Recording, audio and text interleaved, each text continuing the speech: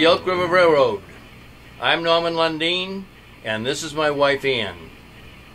Together, we have spent the last 25 years building and expanding our hobby from a small layout for the 1995 National NMRA Convention in Atlanta, enlarging it again for the 2013 National NMRA Convention, and with one section still to be completed, which is Gold Beach, it now takes up virtually the whole basement area of approximately 25 feet by 44 feet.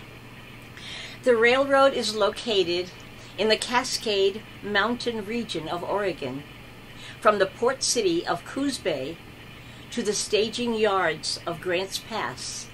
It then continues off-site to Portland.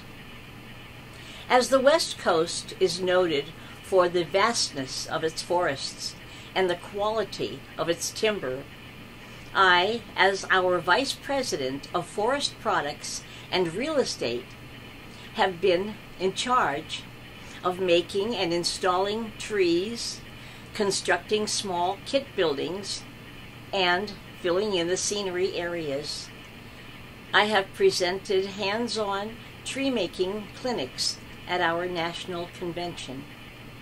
The Elk River is a modern logging and industrial railroad as a fictional branch of the Burlington Northern Railroad in the 1995 to present era.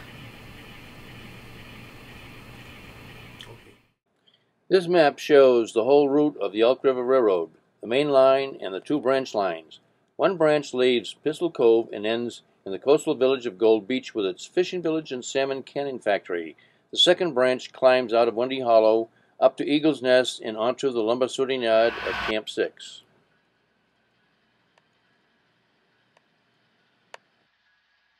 Our tour will take us on a local Amtrak train leaving Coos Bay Station and heading into the Cascade Mountains. We'll view the forest product industries and the industrial companies that require unit trains of intermodal cars, lumber, coal, grain, sand, minerals, and seafood. We're waiting for the Burlington Northern, Portland to Coos Bay intermodal train to clear the main so that we can depart north.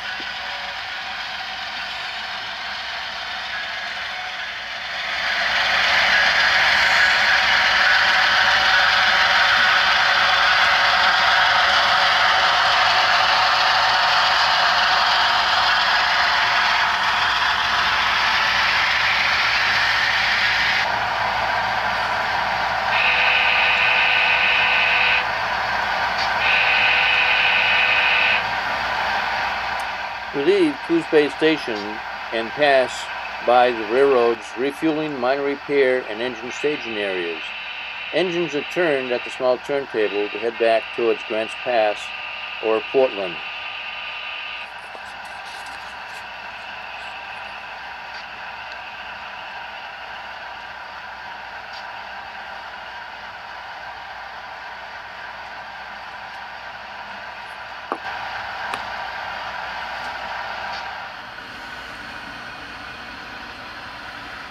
We passed the Cascade Lumber Company Mill Number 4. This is a large, complex kit, and all the buildings and their interiors have not been completed yet. The mill processes logs from Camp 6 into dimensional lumber for the construction industry in the Northwest and beyond. The mill requires a dedicated BN switcher to handle all the train loading requirements for its yard trackage.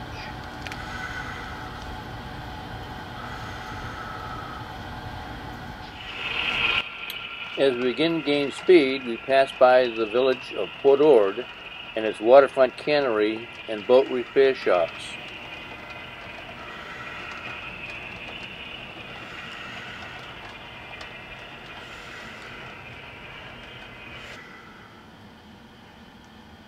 This is the Coast Guard station and the cannery at Port Ord Harbor.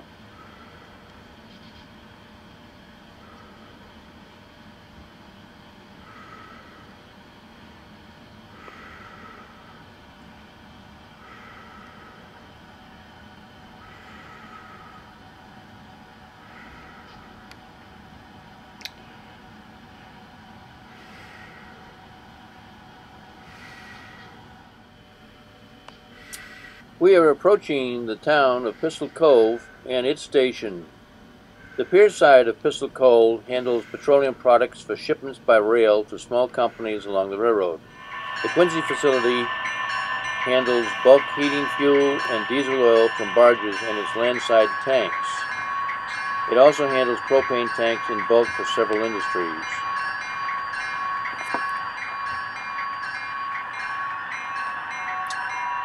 The ST-40-2s have been refueled in Pistol Cove and are now attached to the empty unit coal train that will be heading down to the Powder River Basin in Wyoming. This is some of the characteristics of Pistol Cove and its main staging areas for Amtrak train, which our local has now pulled into the station, and the power company, which gets unit trains of coal that come in and be loaded in, and the empties coming out. We also have the Pacific Cascade lumber company, which makes plywood, which is another one of the major industries. This is the Pacific Northwest Power Company, which provides electricity to the whole area. This shows the cars being loaded into the building and some of the track that now goes over to Gold Beach. This shows you the rail yard and the valley that goes up into the helix. On top is the paper company, which is located in Laurierville, which takes some of the other minor trees from the Camp 6 area into the Champion Paper Company and takes loaded chips from the lumber company at mill number 4.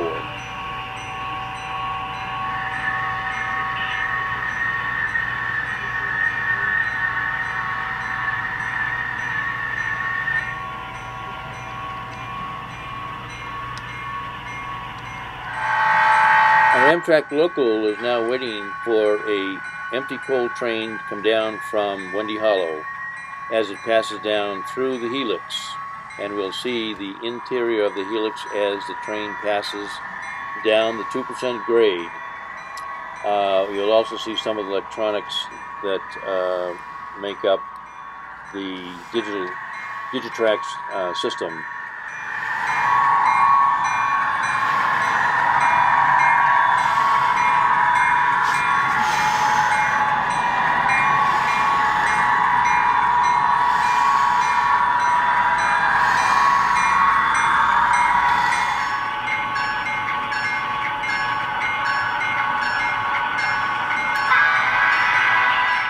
I want to highlight two of the latest engines we have from Scale Trains. These ST-40-2s are incredible engines.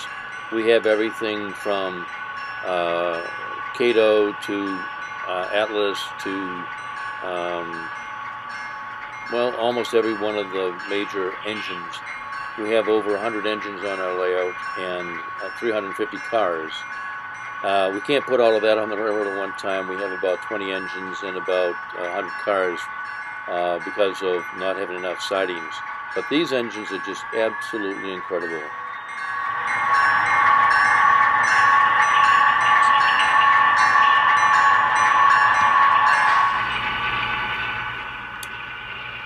An Amtrak local is now leaving Pistol Cove Station and heading into the tunnel that will take it through the helix and up into the town of Wendy Hollow, where we will stop at the museum and get a chance to let the passengers off and enjoy an hour's stay at the Railroad Museum.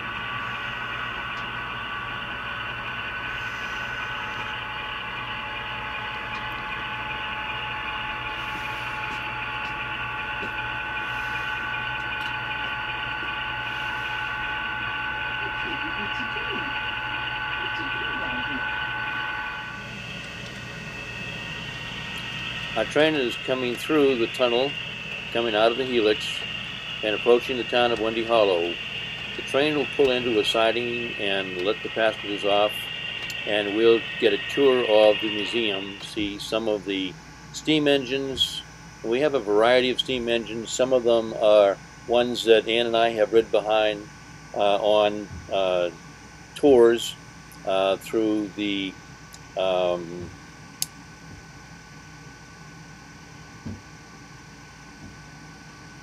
railroad adventures that we've run behind this Reading, from the Reading Rambles through to going up to Cheyenne and working with Steve Lee up there several times when we were stationed in Colorado, so that we know the Challenger and the Northern engine very well. We've been in the cabs of both of those. This shows you where we have a lot of steam engines, but we're modern diesels. So we have a museum which then has all the engines, and we've provided a full loading facility here for diesel and steam loading and fueling, and also for sanding. So it's a complete facility, as you'll see. This is some of the town of Wendy Hollow, and out of the north end of the Wendy Hollow is the branch line starts that goes up to Laurierville, to the plant, the paper plant, and also on to Eagles Pass and up to Camp 6. This is the main street of Wendy Hollow, but all the cars aren't all there. This is the staging area of Grants Pass. It's 6 tracks. They will need to have a mirror up above because we can't see over the scenery to see down into the track to see them coupled too. Now we're leaving out of, the train is leaving out of Wendy Hollow and heading up towards North Parent, where we will see the Campbell's soup factory, which was, when the fellow, Mr. Campbell, died, we were disassembling his railroad for his wife, and she wanted us to have this and memorialize it on our layout as the Campbell factory. His name was Campbell, and he lived right next to where this factory was. So it's an accurate reproduction of the building that Campbell Soup had in his town. This, where you see the ore cars, this is where the flour comes in and gets, the grain comes in from Nebraska in unit trains, and part of it goes down to the Cargill factory, which ships out at Coos Bay. Here we're waiting for the clearance of the Empire Builder as she's coming through town. Ann and I took a train trip around the country on this particular Empire Builder, from Atlanta all the way around the country and then back, a 17-day trip. And so we've memorialized that train as part of our features on our railroad. This is Camp 6. This is where the logs are cut off sites and brought in and sorted into the 3 different categories. One for building materials for camp, for mill number 4, plywood for the plywood factory, and then the other logs for the Champion Paper Company, along with chips coming out of the mill. This is one of our favorite little spots because it is so intricately designed with log cars and loaders, and we get a lot of people looking at this area and saying, wow, that's really neat. So we're very proud of that area.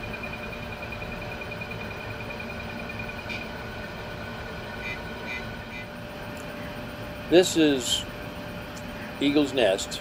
It was a vast mining company. As you can see, the mill is still there.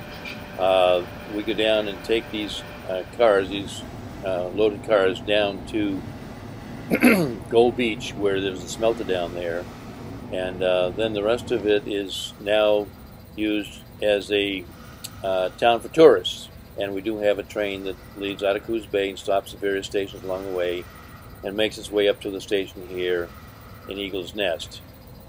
We do also have a telephone pole processing plant, and you'll see large unit trains of telephone poles leaving out of here and heading down towards Coos Bay. These are some of the new houses that are being built up here as some of the tourists have decided to stay and form little small cottage industries to serve the tourist trade. This will show you that the railroad is actually 3 levels high. It starts 36 down at Port Ord, goes up to 54 up here where the train is coming out of the tunnel, and then up to elevation 62 at the elevation where the mine is and the town of Eagle Nest is. This is the local unit train that's coming out of the Vulcan pit, which we didn't show photographically here. It's a completed section on the other side, but we didn't have enough time to put all of that in. And she's running down to Coos Bay to be processed and then put onto barges. Coos Bay is known for the quality of the sand, for sand castings and glass. And so there's a big operation here to bring all of that fine sand down to Coos Bay.